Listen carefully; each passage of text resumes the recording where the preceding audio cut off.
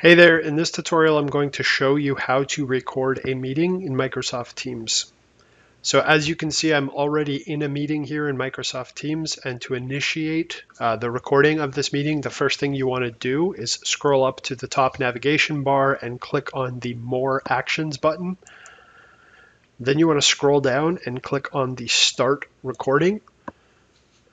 There may be a bit of a delay in terms of when the actual recording initiates, and you can tell if you scroll up to the top here. If you had seen it just a few seconds ago, this recording icon was white, and you can see now that the recording has started.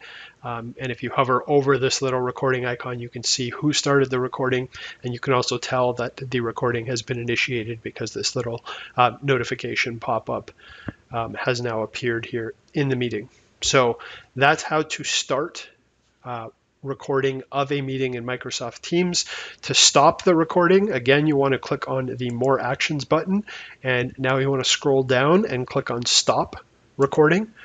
And Microsoft Teams is going to ask you to confirm that you want to stop the recording. We're going to go ahead and click Stop Recording, and that has now ended the meeting recording. And you can see here that the meeting itself, the recording, is being saved as well.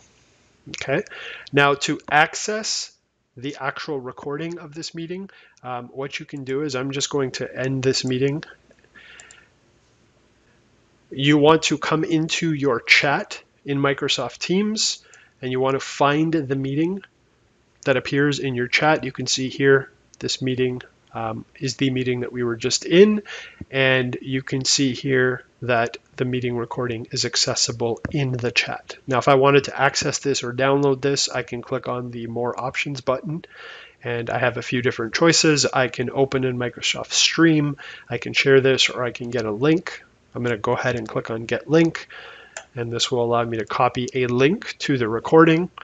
And if I wanted to access or watch the recording of that meeting, I could take that link, throw it in my web browser, and it is going to bring me into Microsoft Stream, where I can play or download that recording. So this is the recording itself of the meeting. So that's it. I hope you found this tutorial useful. If you did, please drop a comment below. Please like it. And if you want to stay up to date on the latest Microsoft Teams tutorials, please be sure to subscribe to my YouTube channel.